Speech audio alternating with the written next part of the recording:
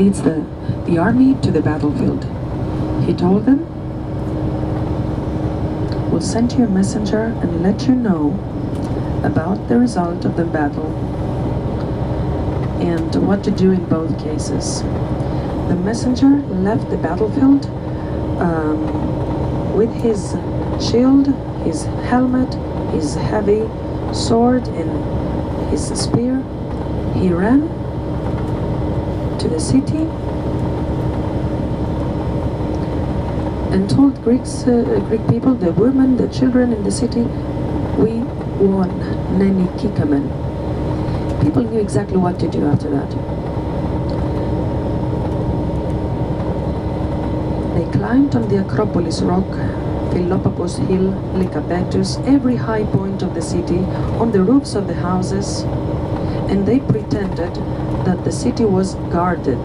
So when the Persians did exactly what Miltiades was afraid about, when they surrounded with their ships the peninsula of Athens and tried to attack the city from south, they saw all these people from a distance, from the coastline, and they thought that the city is guarded by more soldiers who were not at the battlefield. They thought they had seen the Athenian army at the battlefield of Marathon, and that it would be easy to conquer the city, try a second time.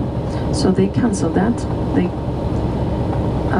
They returned to Persia, and in 1896, for the first time, marathon becomes an Olympic sport during the first Olympics of modern era.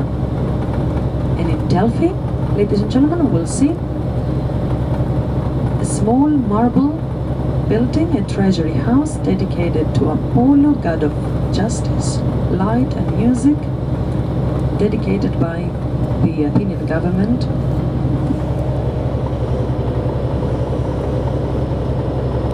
And in Olympia, Miltiades left his helmet.